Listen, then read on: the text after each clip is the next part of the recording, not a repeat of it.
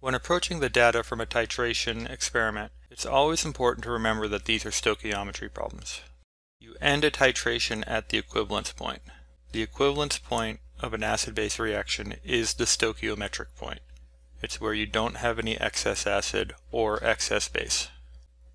So here are some data that was collected from the lab. We took 25 milliliters of hydrochloric acid. That was our analyte. That was what was in the Erlenmeyer flask. And I titrated it with 2.35 molar potassium hydroxide. So the potassium hydroxide would be what's in the burette. Before starting the titration, I read the volume of the burette as 1.22 milliliters. The potassium hydroxide is slowly added until you reach the equivalence point. You would do that by using an indicator like phenolphthalein. Once the indicator changes color, we stop the titration, and we got a final volume of the burette of 34.86 milliliters.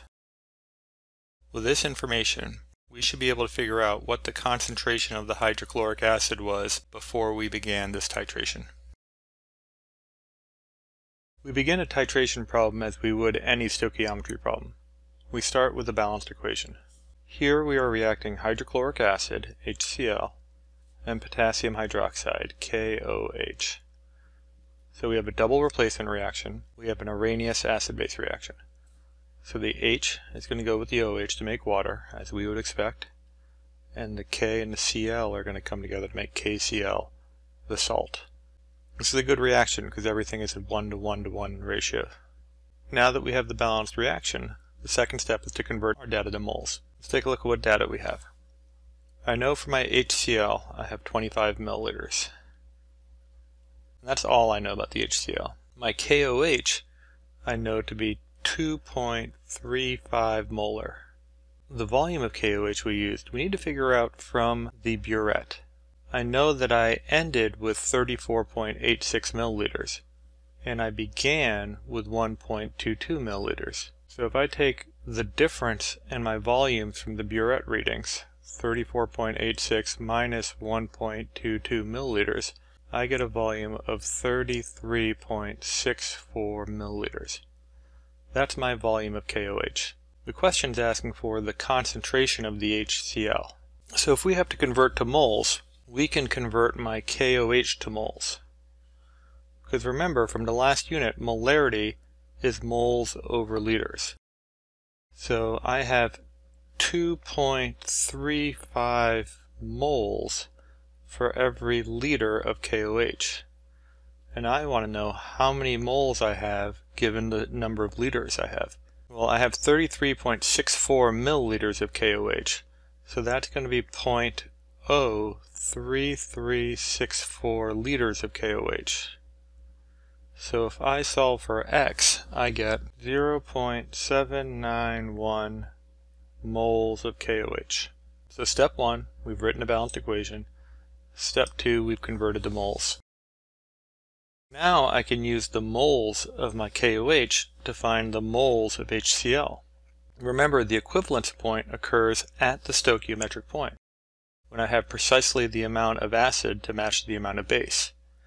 And because this is a 1:1:1 ratio, at the equivalence point, if I have 0.791 moles of KOH, I'm going to have 0.791 moles of HCl. It's a 1:1 ratio. Well, now I have everything I need for my concentration. I'm going to look for molarity of HCl, which we said earlier is moles over liters. So for my HCl, I can take my moles, 0.791 moles, and divide it by my liters of HCl. Well, my liters of HCl are going to be 0.025 liters because I have 25 milliliters. And so for my HCl, I get 3.16 molar HCl. So as I stated before, these titration problems are just like the stoichiometry problems we did in the last unit. The text makes these even a little bit easier. They introduce this equation, MAVA equals MBVB. This might look familiar because it's similar to the dilution equation we learned in the last unit. M1V1 equals M2V2. The reason it looks familiar is because the concept is the same. In dilution, we said molarity times volume equals moles, and the moles at the beginning equals the moles at the end. Here, molarity times volume still equals moles, but here we're saying the moles of the acid equal the moles of the base, which in this problem was true because this was a 1-to-1 ratio. This equation only works if you have a 1-to-1 ratio between your acids and bases. Fortunately, in the homework tonight, you only have 1-to-1 ratios between your acids and bases, so this equation will be good to go. Another handy thing about this equation is that just like the dilution equation, it doesn't matter what your units for volume are, as long as you're consistent. If you have milliliters on the left side and milliliters on the right side, they'll cancel out.